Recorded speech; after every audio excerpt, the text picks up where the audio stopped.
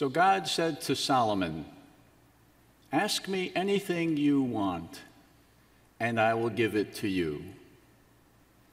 Thousands of people everywhere across this globe would love for God to say that to them, don't you think? Income inequality, loss of jobs, poor health, food insecurity, they are becoming widespread problems, not only in our country, but across the world because of the pandemic.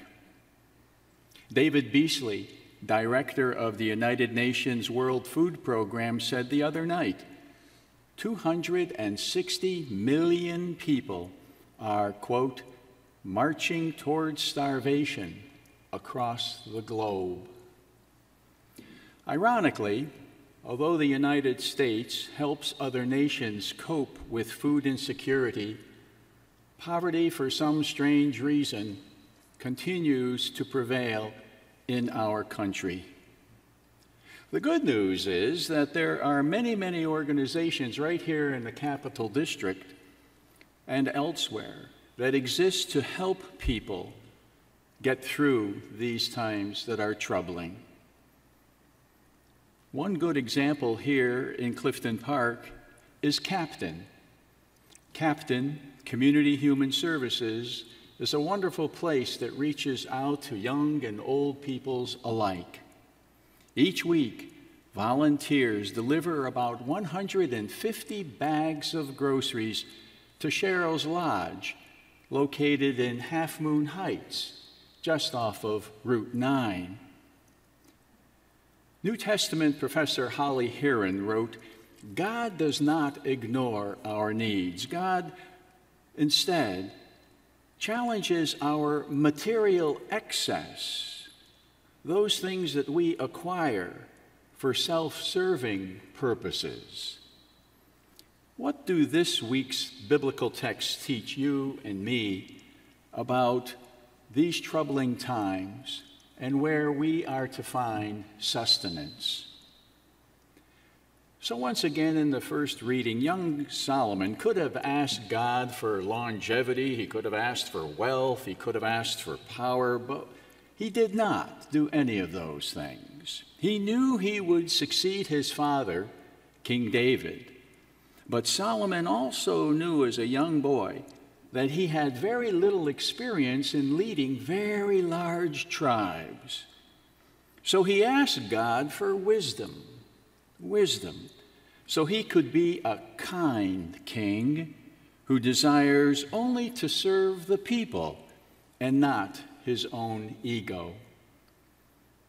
According to scripture scholar Reginald Fuller, wisdom, the word wisdom in the Old Testament, means having good sense, good practical sense, good common sense in various aspects of life, including knowledge of God and knowing the difference between doing good and doing bad things. So Solomon was praying for that kind of wisdom, that kind of understanding.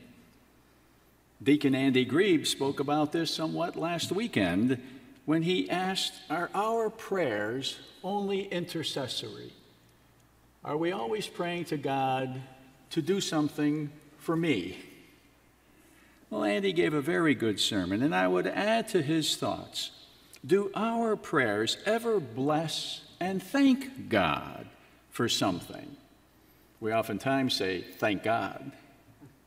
How often do we pray for practical advice on a day-to-day basis on how to be a better Christian, how to do what God really called us to do here on earth, how to carry on the work of Jesus of Nazareth, the work that he started, but unfortunately could not finish? And how often do you and I ask God, like Solomon did, for wisdom? To know the difference between right and wrong. Of course, it's natural for all of us to worry about our own welfare, isn't it? Am I sick? Am I well? Am I going to die? Am I going to live? Where is the next payment coming from? But there is more to our lives than just that, because we all are going to die someday, so what are we doing in the meantime? Lutheran pastor Mary Hinkle Shore, who studies the writings of Paul, teaches us that in nearly every sentence of the Scriptures, Paul states this promise, that God will never abandon us. God will never abandon us. Now that's comforting, isn't it? The important thing is that if we believe in this presence of God, that God is always with us, never leaves us alone, that strengthens our convictions. It helps us to erase the injustices that negate God's beauty and grace right here on the planet. And we know that we need more of God's beauty and grace. We need less of all the things that are going wrong on this planet today. And this kind of work that you and I can do with faith will assure us that today and tomorrow, generations of people will indeed live in peace and harmony. That's our hope, that things can get better before they get worse. Although we trust in the mercy of God for everything, that's what we're called to do, waiting for God to solve our problems is neither a wise strategy or a responsible action. God called us to do certain things on this planet, and that's what should give us assurance that God stands with us. The gospel we heard this morning challenges you and me not to pile up the treasures here on earth, the pearls, because we might then begin to focus all of our attention on those treasures, forgetting for a moment about the role that God plays in our lives. Still, young and old impoverished people who live here in Clifton Park or anywhere else on this fragile planet, those people want food and housing now, not later on in heaven.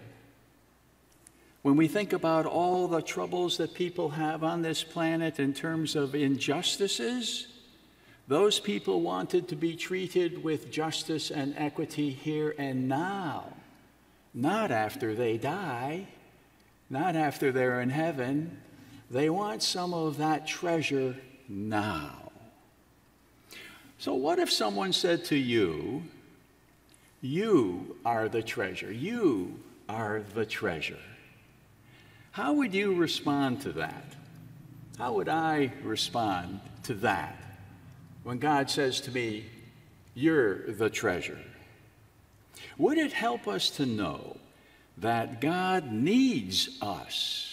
Yes, believe it or not, God needs us to partner with God to bring about the heavenly kingdom here on earth. Now, that's a very interesting question. We keep praying to God to help us. I sometimes think that God is praying to us. "Richard, please help me out now. I need you to be the salt of the earth. I need you, Richard, to be the light to the world. I need you to be a seed planted in the ground that will bear good fruit. Richard," God says, "help me out now." The Bible is full of parables, little stories, and we heard one today.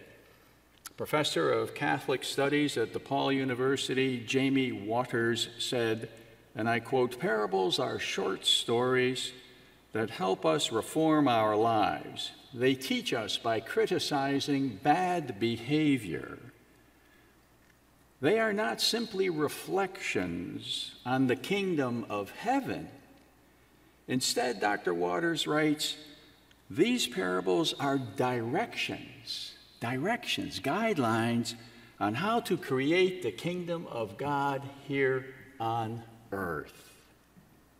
So to be faithful to God's word requires that all of us reapply God's word to every new situation that confronts us in the church, in the world, in society, at this time of history, not when the Bible was written. It is not enough to just listen to Scripture or to proclaim it here in church or to read it at home or wherever you are.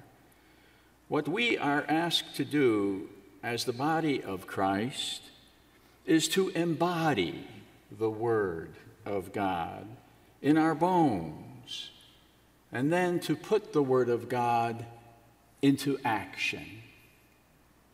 Where our treasure is, there will be our heart.